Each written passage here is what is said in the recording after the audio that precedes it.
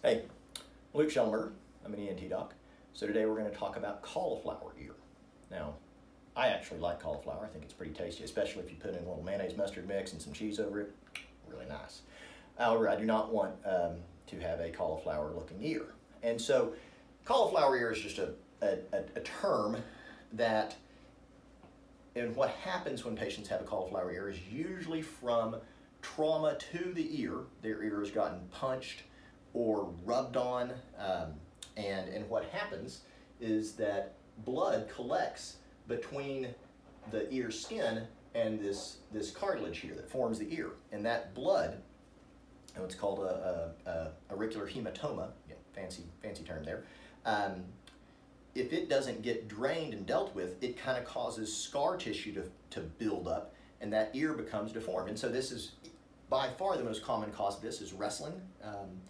Patients have called this wrestler's ear, and a lot of times if you see amateur wrestlers, not the WWE guys, they don't seem to get cauliflower ear. I don't know why. Could it be that they're not really wrestling? Anyway, they wear these fancy, they wear these things, cups over their ears, so that when they're in a headlock, they're not gonna get those auricular hematomas, and so they won't get cauliflower ear. But if they do, it's super important that we drain the hematoma, because if it doesn't drain, then you get cauliflower ear. No one wants cauliflower ear. And so from my standpoint, if you wrestle, amateur wrestle, not doing the WWE stuff, which I'm not saying it's fake, I'm just saying it's just interesting. They never have actual real medical issues.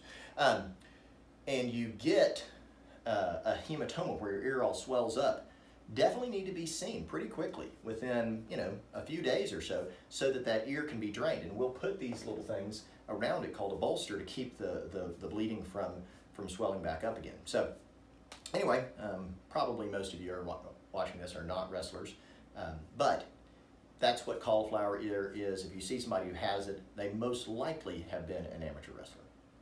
All right.